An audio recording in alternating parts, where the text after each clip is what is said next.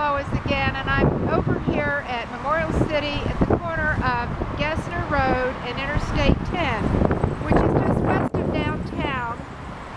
And I'm looking at this huge expansion of cement, all this rapid growth with tons and tons of cement without any detention ponds. This is a crime, because as soon as they started digging here, about 6 months later, no detention ponds like Walter P. Moore advised them to do, that they paid this engineering firm to do studies of them for what they should do before they start building, advised them to put in 4 detention ponds. They did not listen, threw it away, put it in the trash, and guess what today we have? Homes all around here flooding, north and south of I-10 in a big rainstorm, because the commercial developers have skipped out of doing the required city ordinance detention ponds that are under the drainage laws that are governed by Public Works and Engineering, autocratic control.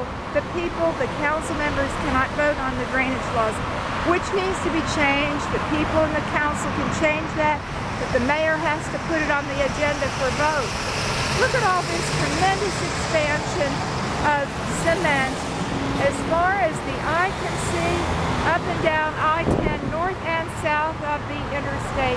Not one detention pond. And this is one of the problems in urban areas where they're redeveloping older neighborhoods like this without putting in required detention ponds. Walter P. Moore, a noted engineering firm in Houston, Texas, advises that detention ponds are in the long run are the most economical and efficient ways, is the most economical and efficient way to handle rain runoff, displaced water. Over here on the northwest corner of this intersection at I-10 and Gessner, there's a big field, and they're going to try to say that they don't have to put in a detention pond there because they're going to say it was previously impervious, which we know we can see a lot of grass there. It is not impervious. That means it has a lot of grass on it where the rain can get soaked up and not be displaced into people's homes. Can you imagine this? Look at this tremendous expansion everywhere you look with cement on the ground. Not one detention pond. And then they talk about and complain about the flooding in Houston.